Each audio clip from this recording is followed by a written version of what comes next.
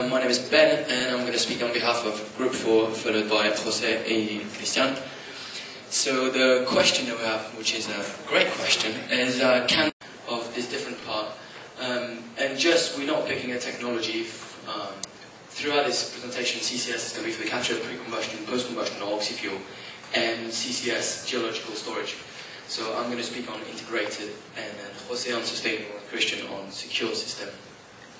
Just to give a little context on the integrated energy system, Professor Bakel and Sokolo put together this wedge concept. So really the main message is, as we know already, there's no single solution, and so really all the technologies that are going to help solve this climate change problem are going to have to be integrated. So here we've got the emission, and this is business as usual in dotted line, and if one would say, okay, let's stabilize the CO2 emission from now onwards, this is the orange line. And so this green triangle would be this CO2 avoided emission. And so what they said is, okay, let's skirt this enormous challenge, it's 8 equal parts, and try to see how much effort for each technology, each possible solution, how much effort would that represent. And if one wedge, so just 1/8 of this challenge, was to be achieved by CCS, it would represent an order of magnitude of 4,000 sniper projects are installed by 2050. There we go. So really our goal is this transition to a low-carbon energy system. So we could have picked a country, we could have picked a continent, but really what we want to put forward is this methodology to answer this question, which is very general. So we said, okay, let's pick this IEA land, a fictitious country, and we wanted to restrict ourselves to about a lifetime of 1 generation. And if we, as a general team, had to do this methodology forward for this country, what really needs to be done? So the first thing is evaluate this energy demand of the IEA land country, and once you've evaluated this, it's okay, create a portfolio of possible supplies and different technologies that would be the best to meet this demand. And really what's an integrated energy system? Speaking with an expert, it was, we came to consensus that it really needs to be consistent, so you're not going to be shipping coal or from the other side of the world if you've got other supplies in your country. And once you've got all these technologies in your energy system, you really want to frame them together depending on the drivers that affect your fictitious country, i.e. land. And so you go through the legal drivers, economical drivers, technological drivers, and obviously put all of these in the geopolitical context, but also cultural, environmental. And once you've got all these drivers, you have to define, okay, who's going to produce this energy, who's going to transmit it, and how you're going to consume it. So this methodology is a general one, but the output of this is going to be really unique depending on each country's driver. So once, the colours didn't come too well. Now we want to see how CCS would be integrated in this energy system, we won't have to answer this 3 main question on the integration. So can CCS be economically viable, and how does it get integrated in the economics of our energy system? We've seen it's billions of dollars. No company is going to put this money down if they don't have future financial security. There's going to have some kind of incentive, and a lot of people have been talking about it. But also people want to say, okay, we want to make a business out of this. Let's say IEA land has got emission, it doesn't have any storage, so they'll have to ship this emission to another country and pay for it. Or the opposite, say, neighbours got loads of emission and we have loads of storage, so just make really a business out of this. Secondly, is CCS going to be integrated in the legal framework of our energy system? And again, no company is going to put the money down unless they're forced to. So IEA land is going to have to quickly ratify the Kyoto Protocol and UNFCCC, and then work towards the transport of all the challenging substances and the ownership of the pore space and the long-term liability. And finally, the integration of CCS in this energy system, depending on if you already have a pipeline network, are you going to have to build a pipeline network? And once you've got these coal-fired power plants or cement factories or different energy supplies, how are you going to connect all of it physically through a transmission line? And finally, can you answer to the variable demand in energy? And or if your production is going to be variable, how are you going to adapt all your system through this? So just a quick IPCC image of this perfectly integrated energy system where CCS is really part of it. Now I'm going to hand over to Jose for the sustainable.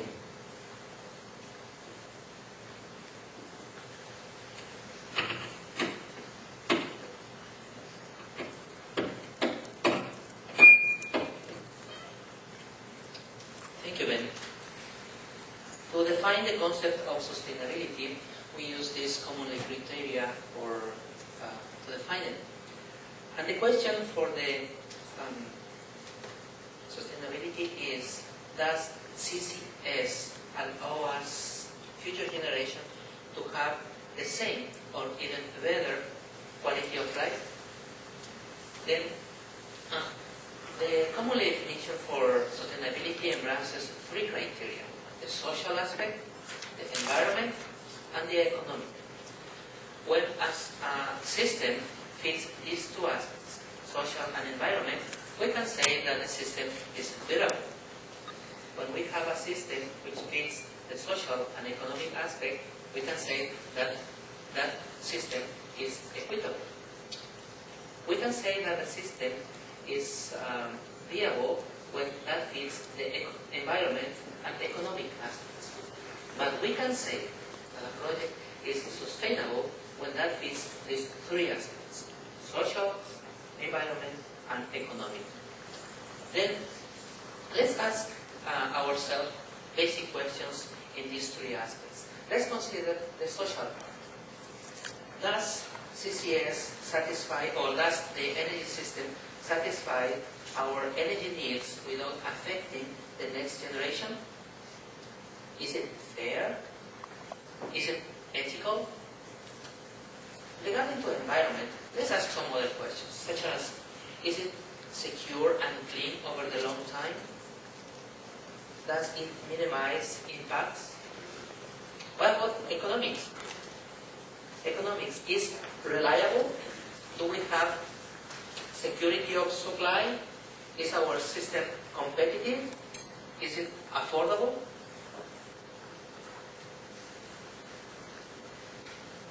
We consider that the CCS is sustainable because of these criteria.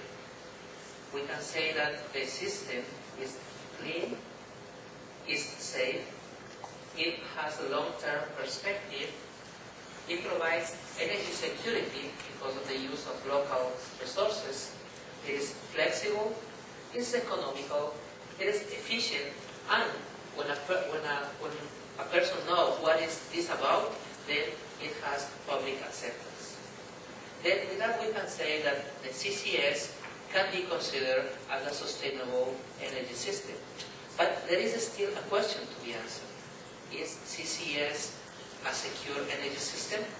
That part is going to be answered by Christian.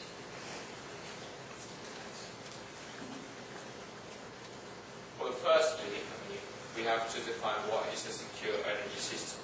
A secure energy system should be, in the long term, has plenty availability of resources and various sources.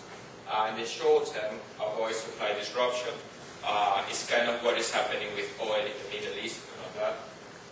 Be economically stable, has a stable baseline of price in order to properly assess what could be the impact on other sectors of the economy. For example, now we are seeing what happened with the airline companies, that they're kind of struggling to keep on business because the oil prices is rising really fast. Should be reliable as well, being able to operate during the whole year independently upon the season. That's kind of the main drawback for energy systems which are clean. For example, aeolic and hydraulic, because it depends pretty much on the season. Should be, or should have a well-established technology. As the moment of starting the project, could be further enhanced in the future. For example, coal-fired power plants the technology is already available, but it's only about 30–40% efficiency, so we could improve that in the future. Should be flexible as well, in order to cover all the weaker sources of energy. For example, if in a dry season the hydraulic power plants goes down, should cover that portion of energy in case of an increasing demand of energy. So when we analyze what is the role of the coal in this system, we pretty much see that fulfill all the items explained before.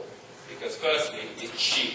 Secondly, it's widespread along several countries. It's not like oil, which is specifically in some places.